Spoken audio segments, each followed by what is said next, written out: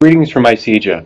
This is a brief technical assistance recording related to the Community-Based Centers for Trauma Survivors Planning Grant Notice of Funding Opportunity that is currently posted on the ICEJA website. This is a pre-recorded webinar, and there won't be an opportunity to ask questions, so please send your questions to the email address that you see on this slide. You can also find this email address on the ICEJA GATA page where this funding opportunity is displayed. This is part of ICEJA's Trauma Center funding that was received in the state fiscal year General Revenue Fund appropriation to address the development of community-based culturally competent services for trauma survivors.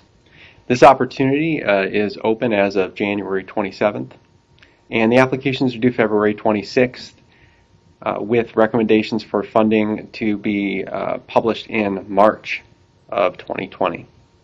This is just for this current fiscal year, so the funding will end June 30th, 2020. It is the hope that the grant period will start April 13th, but grant agreements do begin upon execution of individual agreements. This is a brief overview of the program that this NOFO is supporting. So this NOFO is particularly supportive of community-based centers with co-located services designed to meet the diverse needs of trauma survivors, which means that there will be planning to support a center in the community, whichever community that the organization that is proposing this plan works in, to meet the needs of the trauma survivors in that community. The center will have a wide array of services available, which we will get into in just a moment. For the purpose of this funding opportunity, we are defining trauma as lasting adverse effects on an individual's functioning and mental, physical, social, emotional, or spiritual well-being as a result of an event, series of events, or set of circumstances that is experienced by an individual as physically or emotionally harmful or life-threatening. This is a SAMHSA definition. It's a broad definition of trauma, and it expands beyond what ICEJA is able to fund with federal funds, which are often limited to funding services directly for victims of crime.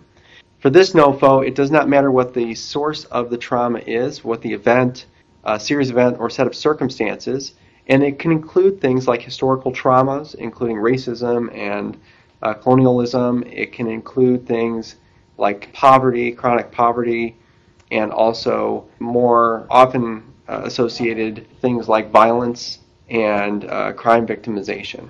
Please see the NOFO for any other details that might be included in this definition. And just another quick note about this NOFO in this recording. Whenever there is a conflict between what is on these slides or mentioned in this recording and the published Notice of Funding Opportunity, the Notice of Funding Opportunity is the controlling document. And that's the source of the information for this NOFO. And this is just a brief recording to outline some of the principles in the NOFO so that applicants might have some insights. We are talking about the following in terms of eligible applicants. You'll see them on the slide. We are also thinking about underserved communities and what that means. And there are a number of criteria by which a community could be considered underserved or in need of or a center that includes co-located services for trauma survivors. Please review the NOFO for the inclusion criteria, ways that communities could identify themselves as underserved. It's also important that applicants, and you see the list of eligible applicants, that they also have community support for their effort and that they're getting letters of support from other organizations. The NOFO outlines several different systems or community interest groups that must be involved in the planning process, and so having at least letters that represent 4 of those different systems or community interest groups is important. It's critical to demonstrating at least a modicum of community support at the beginning of this process. The planning process obviously should include gaining more investment from the community. Some of the systems that are outlined in the NOFO include trauma survivors, victim service organizations, municipal officials, government officials, local government officials, law enforcement community, mental health and physical health providers, and also to consider schools and other healthcare providers.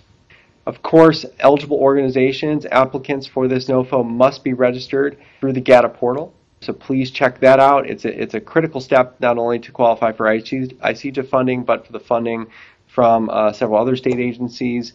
And this is part of our stewardship of state funds and federal funds to ensure that grantees are in compliance with the Grant Accountability and Transparency Act.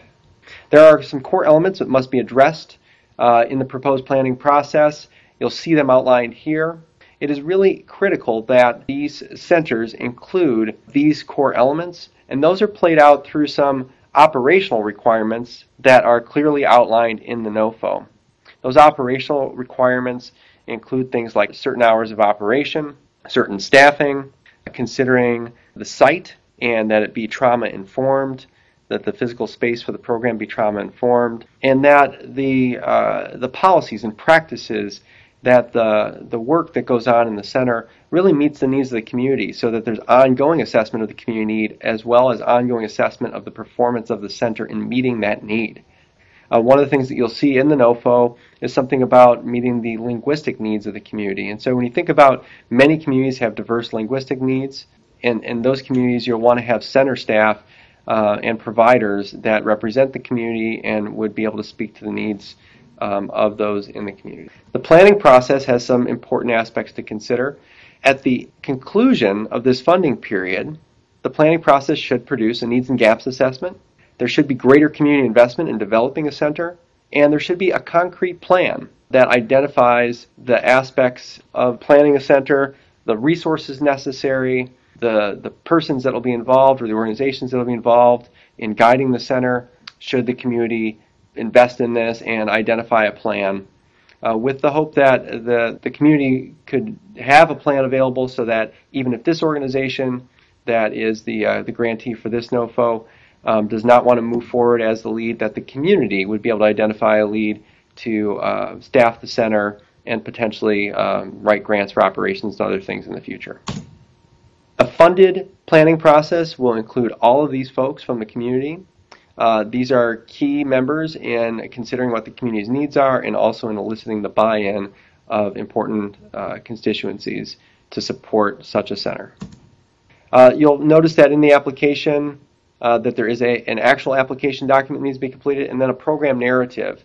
The program narrative functions as the opportunity for the applicant to explain several things, including the need for this center in the community, the planning process that the applicant would undertake if funded, the vision for the center, and the competencies of the applicant in being able to carry out this work, as well as the commitments they're making about outcomes.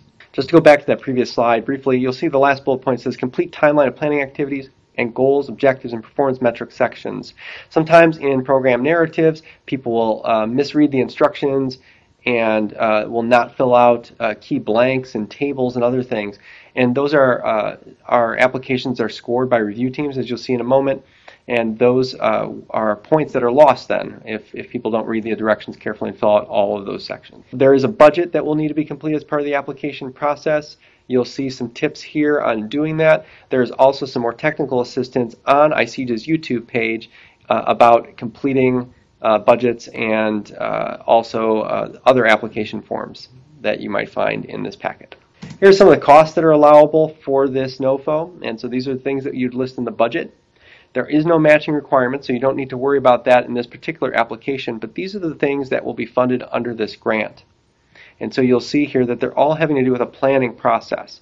These are not services at this point for survivors of trauma. The idea here is to fund a planning process by which a community would prepare to build a center and build and operate a center in the future. And that any kind of future funding opportunity, whether it's through ICEJA or some other organization, a community that is prepared to plan a center would be a better applicant for those future opportunities. So all of these costs in this particular application should have to do with the planning process only. As with most awards, no costs incurred before the start date of the grant agreement may be charged to awards resulting from this funding opportunity. I'm sure you'll have additional questions. When you do, please email this address established for this particular funding opportunity. Questions will be answered in the order that they're received directly to the inquirer, and also publicly posted on a periodic basis. The last of the questions will be accepted on February 18th, 2020, and I would predict that by the 20th of February those answers would be posted so that people making last-minute amendments or edits to their application would see those. Here's some information about submitting the application. Everything must be submitted by email. We will not accept submissions any other way. Please review the application criteria and checklists that are in the funding opportunity and follow the directions as carefully as possible. If you have questions about this process, of course, you can also email that address, and those will be answered and posted for all to see. This is a brief overview of our scoring. For this NOFO, applications to be in the running for recommendation for funding would have to score at least 65 points out of 100. And you'll see there that we are going to fund the top scoring application in each of the 5 regions outlined in the NOFO. And the subsequent recommendations will consider average score, score in the statement of the problem section, so that's a key section in the narrative, and the region in which the proposed program is located, so that we can appropriately allocate or not over-allocate resources to a particular community. We're looking to fund at most in a community 1 applicant planning process instead of having competitive ones within the same community. I want to thank you for your attention today. Again, please send any questions that you have to the email address that was identified in these slides. It's also listed in the Notice of Funding Opportunity and on ICEJA's grants page. We look forward to receiving your applications and best wishes in this process.